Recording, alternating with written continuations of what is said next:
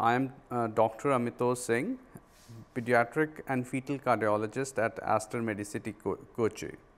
So, today we are going to talk about congenital heart diseases.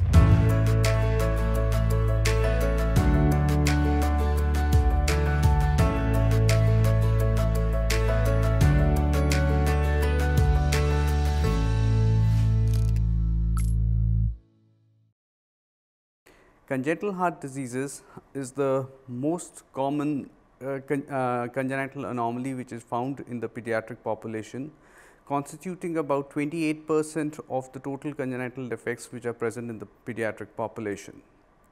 So, considering the prevalence of congenital heart diseases, it ranges from 8 to 14 per 1000 live births.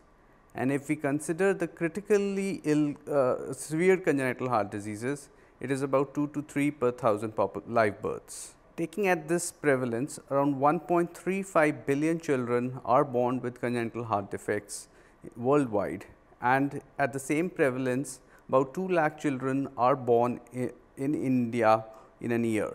Many patients who come to me, they ask me the question, why did my child had a congenital heart defect, and are there any ways to prevent it? The cause of congenital heart disease is multifactorial. We can divide it into maternal factors, genetic factors, and there are certainly environmental factors too. Congenital heart defects are more prevalent in mothers who are pre-gestational diabetic. That means they are diabetic before the pregnancy, and even their diabetes continues throughout the pregnancy. So, they are more likely to have a fetus with a congenital heart disease. For example, they are more likely to suffer from transposition of great vessels in which the arteries are abnormally connected, or an AV canal defect. Other factor is maternal infections, such as like flu-like infections, or like most importantly rubella. Although now the incidence of rubella has reduced with the mass vaccination, but still it is quite prevalent, and it leads to heart defects such as pulmonary valve stenosis, patent ductus arteriosus, branch pulmonary artery stenosis. Other factors are drugs.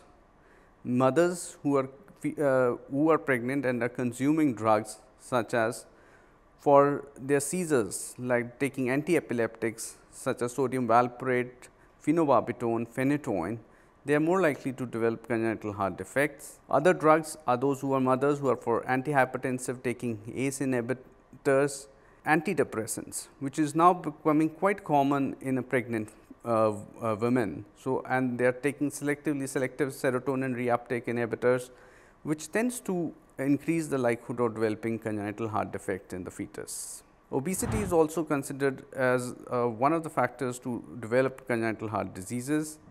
Other is women consuming alcohol and smoking during pregnancy.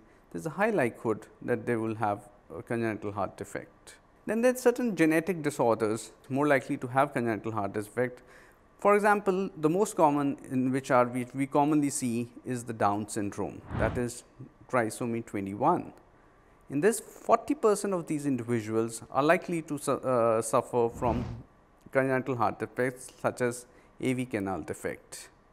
Other genetic disorders such as Diagnose syndrome, which were called as 22q11 syndrome deletion, which also causes diseases like tetralogy of Fallot. These are the most commonest genetic disorders which are seen in children with congenital heart defects. Now, the question is how to diagnose these defects. With the availability of sophisticated ultrasound machines, which provide a high resolution imaging, we can diagnose the majority of these heart defects right in the uterus, when the fetus is in the uterus itself, especially between 18 to 22 weeks of gestation. Now, the question is which group of mothers should get this test done for, that is in the form of fetal echo, which involves a detailed evaluation of a fetal heart, looking at its structure, the function and the electrical activity. So, these one are the group of mothers which are high risk risk, like which I have already enumerated, with the risk factors such as infection, diabetes, those who are on drugs. But still congenital heart diseases are quite prevalent in a low risk group of population. So, if your level anomaly scan, or the which we call as a level 2 scan, is showing some abnormality in the heart, they must do a fetal echo by a pediatric cardiologist, so as to diagnose these congenital heart defects much early in the fetal life. So, what would be the benefit of diagnosing it in an early fetal life? There are a lot of benefits. As number of congenital heart defects have some genetic associations, which we can diagnose those disorders, as some of the congenital heart defects are associated with extra cardiac abnormalities too, that can also be diagnosed much early. And even but some of the cardiac conditions which are not present at this time, but tends to evolve over a period as the pregnancy advances. So, these can also be picked up even in the later part of the gestations also. For example, certain electrical rhythm disorders, in which the heart would be structurally normal, but they would be having an abnormal electrical activity.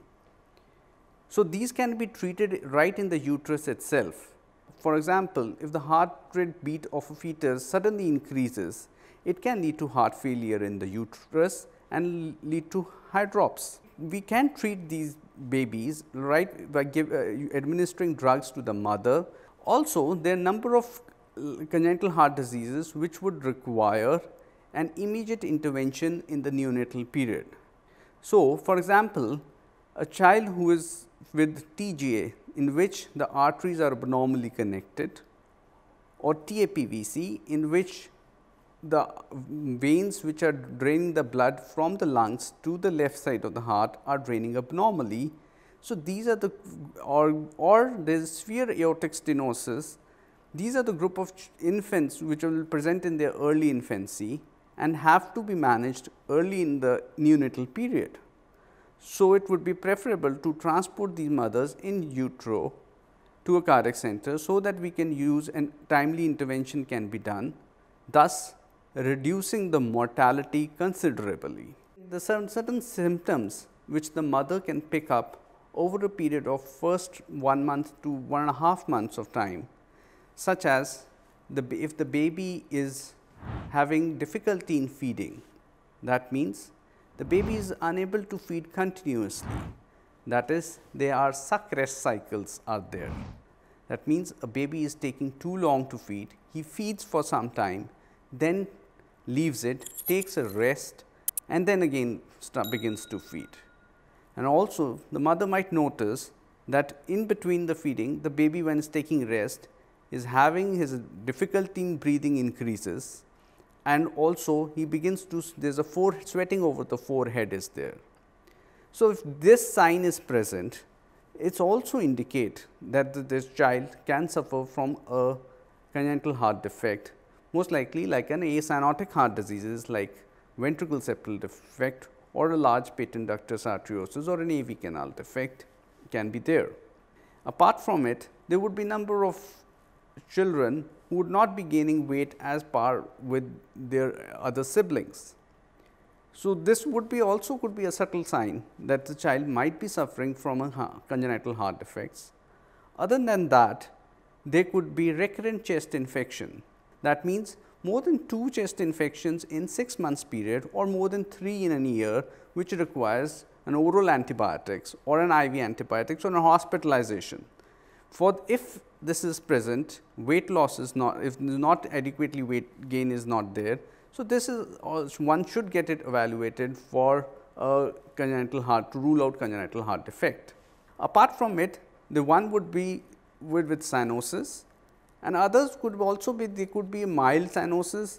That means the child would not be much cyanotic initially, but when he plays, he becomes more cyanotic or increases activity, there is increase in the bluish discoloration. Or the older children, they might do a squatting, that means they walk while they are running and suddenly they start squatting. This could be also a manifestation of a congenital heart defect. Once it is diagnosed, based on what kind of lesion it is present, the treatment can be planned. For instance, the ventricle septal defect, which is the most commonest type of congenital heart defect. So, usually if it is a very large hole, so there is a misconception even among the general population as well as even among some of the doctors that the holes will close on its own. But a larger defect or certain types of defects which are like subarterial or subpulmonary VSDs, they might not close on their own. So, these needs to be treated, and these in the form of either a surgical therapy or catheter based intervention at around 3 to 4 months of age. If we do not treat them, they will become inoperable after 1 year or to 2 years of life. But on the contrary, if the lesions are small or they are moderate, then there are chances that it might get smaller over a period of time and might close. But it is not always necessary that the lesion will close. Other defects, the common defect like atrial septal defect, here where the child remains asymptomatic and it is only your doctor who can pick up some murmur initially. And these are the group of children where we would like to do a catheter based closure of this defect at around between 2 to 4 years of age, that is before the child goes to school. So, we treat the defect before the child goes to school, he becomes absolutely normal, can do the activities as the other children can do, and even there would be no memory that he is not suffered from any heart defect. And early treatment will improve the prognosis as well as will lead the child becomes normal, he begins to gain normally, his neurodevelopmentally also the child becomes normal, and hence a child can lead a normal life. So, please do treat the children with congenital heart defect and allow the little heart to beat.